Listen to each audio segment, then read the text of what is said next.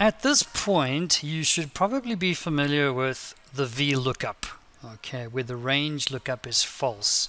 The reason, if you remember, we looked up a particular value, we chose the table array where the data is, we chose what column it is, and then we said the range lookup was false.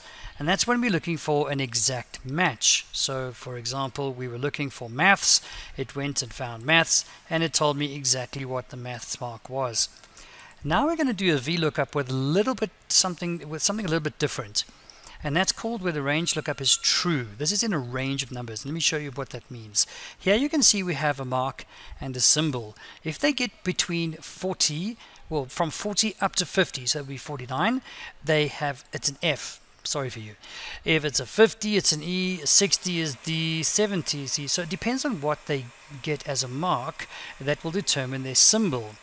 So we're going to use the VLOOKUP to do the same thing. However, the range lookup is going to be true. Why is it a range? Because it's between 40 and 50, between 50 and 60, between 60 and 70, etc., etc. So let's do that. Okay, so we click inside of our symbol there. We go equals VLOOKUP. I just press tab to autocomplete the function. Lookup value. Right, so I'm going to look up the mark. There it is there.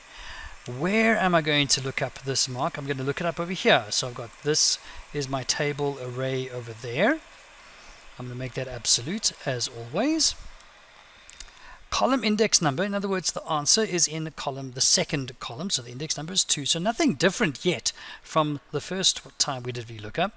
But here's the difference. The range lookup is true, not false. So I'm going to type in true. There it is there.